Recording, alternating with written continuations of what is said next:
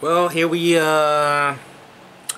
just watched the trailer for Ghostbusters, the new Ghostbusters. Might as well call it Ghost Floppers, as that's probably what's gonna happen with this particular film. I mean, it's just pretty much your standard issue action comedy that we get all the time. How can you consider that to be Ghostbusters? You know, Ghostbusters is above that kind of stuff. Should be anyway. You know, like friggin' Click or something like that. It's just throwaway jokes, throwaway crap. It doesn't really, if you didn't know, if it didn't have the name Ghostbusters on it, you probably wouldn't even know. Will it be serviceable? Yeah. People online are hyperbolizing and saying, it's terrible. It's not terrible. It's not going to be terrible. It'll be a decent comedy. You go in, you kind of enjoy it, and then you don't really think about it much afterwards. It's pretty much all that's pretty much it. They could have done a million times better film, and of course people are saying, well, it's the female cast is the problem. No, that's not the problem. The problem is just a bad movie. It's poorly written. I'm not even going to waste my time on it. I'm going to just, you know, ignore its existence, because I've been down this road before. I've seen this movie come and go a million times. You know, I don't need to walk right into this one. Hell no. You know, clearly in the trailer there's a really clear, just blatant failure at something going on there. So there's no real reason for me to say I'm going to give it a shot. I'm not going to give it a shot. Better things to do, better things to work on, better things to worry about. You know what I mean? But what will happen now is a question. The world has spoken. The official release of the trailer on its own YouTube site has been given more dislikes than likes. That's right up Sony's ass. It's not as if it's on some other website Sony doesn't know about.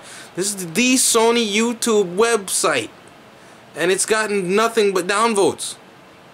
They've been deleting bad comments to try to save the movie on their little website here, but it's not working. The honest opinion of the trailer is actually going forth, and people are saying it's not that great. Not just that, but yeah, you know. And the thing about it is that I'm not gonna defend Paul. I'm not gonna defend the crew. I'm not gonna defend the cast. They've been blatantly, from the Twitter blow up, saying, well, if you don't like the movie, don't see it. You win. I'm not gonna see the movie, and probably a lot of people aren't. You know, when you have the opportunity to make a really good, solid Ghostbusters movie, you don't just make whatever comes out your ass. You do the right thing and you make a good Ghostbusters film. It could have been a Ghostbusters film with Bill Murray, Ernie Hudson, and Aykroyd. Just doing what they gotta do. Instead we're getting this. And it's like, might as well have made Old Busters. I prefer that than whatever this is. You know, it's either you're gonna have a really kind of shitty third Ghostbusters movie, or you're gonna get a really kind of shitty third Ghostbusters movie, which is what this is. So it doesn't make sense to not bother. Look at Creed. Creed's where they should have done this thing. Creed is a really terrible Rocky movie. I'm gonna say it. Nobody's willing to say it, but I'm gonna say it. It sucks as a Rocky movie. As a movie about this new character, Creed, and his life, and his complexity, and his journey, it's great. You know? As a movie featuring Rocky and his character, it feels to me it's just kind of just hard to watch that. Rocky's a legend. You don't want to see a legend at that point in his life. We all know Rocky's gonna probably reach 80. He's probably gonna be feeble. He's probably going to be at a point where his, you know, mental faculties aren't all there anymore. All that crap. Just like Muhammad Ali. Nobody has video. Muhammad Ali's still around today. We don't want to see, you know, it's sad to say, but we want to remember who Muhammad Ali was. We don't want to see him as he is now. An old, ill, you know, troubled mentally person. We love looking at Muhammad Ali's footage from when he was young and hip and doing all his stuff. To suddenly just say, let's look at him now and what he's up to now doesn't make much sense.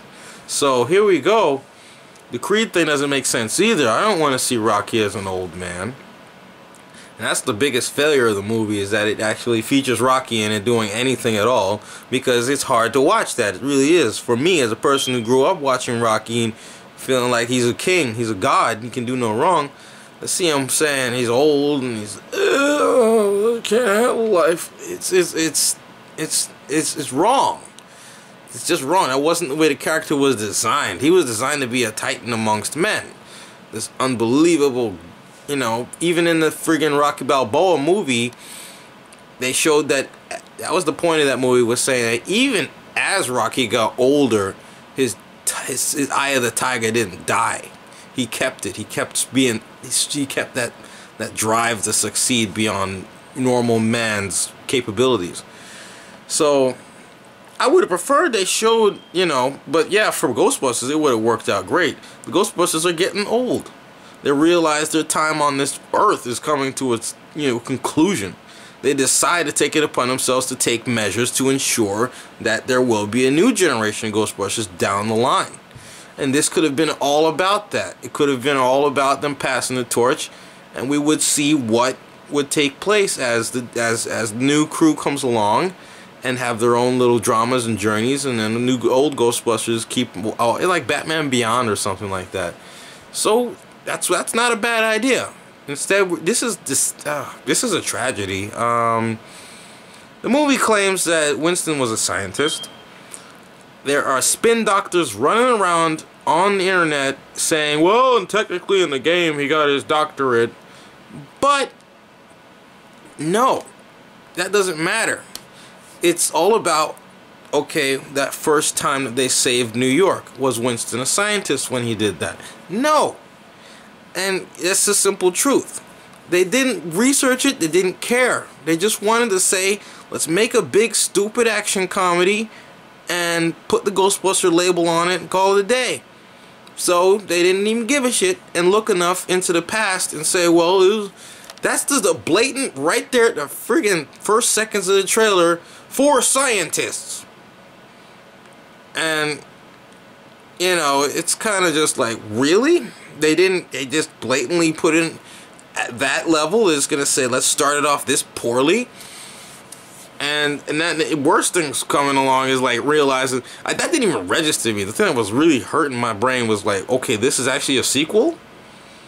This pile of shit? This is a sequel to Ghostbusters 2 and all that? So basically this is like if, you know, it's kind of like Dumb and Dumber 2 or something like that, except the new original stars aren't playing their roles anymore, pretty much. It's like, yeah, like 30 years later, something, now there's a new crew, and the strangest thing, they're like, apparently, you know, people online are saying, yeah, this is gonna not make much sense because apparently the world has forgotten the Ghostbusters and what they did, and now they have to somehow convince the world that ghosts exist and all that stuff. And they even though the Ghostbusters technically exist in this universe and they have a history and people should know that something like that actually took place. Marshmallow Man hung out, you know, that all that crap. How can they possibly make sense to the fact that the Ghostbusters need to be reintroduced to society when all of that stuff technically took place? According to the trailer, it says 30 years ago, 4 scientists saved New York. Now a new team will do what they gotta do. So why is there this whole like this anti-Ghostbuster sentiment going on when it definitely after Ghostbusters 2 it was like people were like, okay, why is the New York kind of like hating on the Ghostbusters in Ghostbusters 2? They literally saved New York. Why is there this vehement anti-Ghostbuster sentiment in Ghostbusters 2 only 5 little years later? So now, 30 freaking years later, there's nobody thinking ghosts exist anymore, ghosts don't matter no more. And now, the new extreme Ghostbusters have to come in and save the world from the new ghosts. And they're all girls, which doesn't matter, you know. It wouldn't hurt to add a male on a team, because I'm there watching these. I never really thought much of it, but it is hard to sit and watch a bunch of women running around playing Ghostbuster. It looks like kids at a costume party. This is that stupid to me. They're so small, you know. It's like you really can't convince me that they can punch anything and do anything of any kind of dangerousness. And the proton packs are too heavy for them, man. You know, this is the kind of crap that I was worried about, and it's just absolutely true. The little females, they're gonna fall over with them big ass proton packs strapped to their back. You serious about this?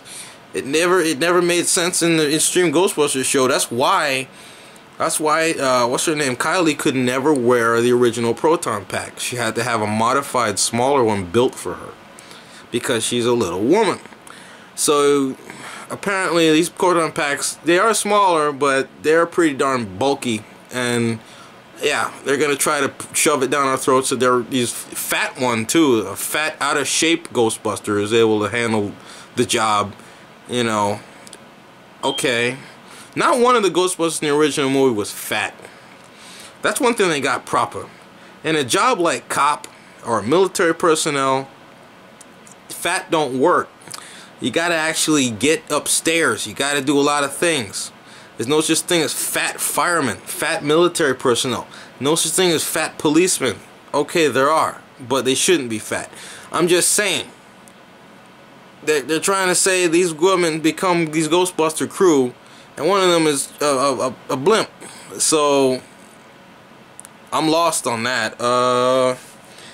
Yeah, I'm basically just gonna sit back, relax, and watch the whole damn thing collapse. It's sad. I don't want to have it happen like this. I don't know. I'm hoping that the movie evens off. You know, it just evens off. It makes about as much as it took to make it, and then they do a better movie next time or something. I don't know. This was all going downhill from the first photo they released. The Ecto 1 looks like a piece of garbage. What were they thinking? What are you doing? This is stupid.